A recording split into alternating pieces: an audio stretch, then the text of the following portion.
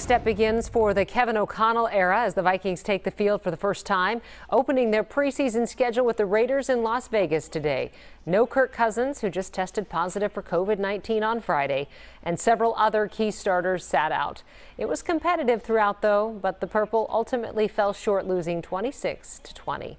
But win or lose, it was great seeing the Vikings back on the field with football fans ready for the real thing in just a few weeks. Fox 9's Courtney Godfrey took in a fan experience at a Vikings bar out in Otsego, and she found there's already plenty of excitement ahead of the upcoming season. Walking into this Otsego bar, you'd never guess this crowd was for a preseason game.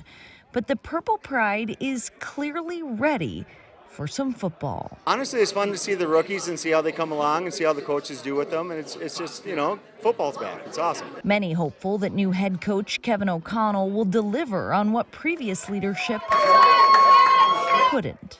It looks good on paper, but I know that doesn't always mean anything.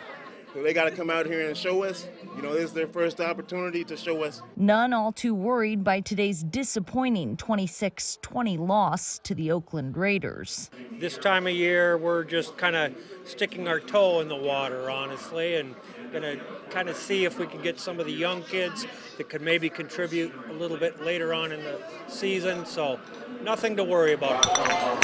As these Viking fans start the season optimistic. It's been rough being a Vikings fan, but you know the culture of Vikings fanhood is that we're always hopeful, and I am hopeful. Some scrapping hopeful and putting all their bets on the big game. We got a new regime. It's a new season. Super Bowl all the way. Whoa! Super Bowl all the way. You heard it here. You heard it here at Boondocks in Otsego. Super Bowl all the way. In Otsego, Fight! Go! Courtney Godfrey, Fox 9. Good time out there. They were having a great time. I've heard that Super Bowl all the way from more than one person around here. Floor Director Eric thinks the same thing. All right.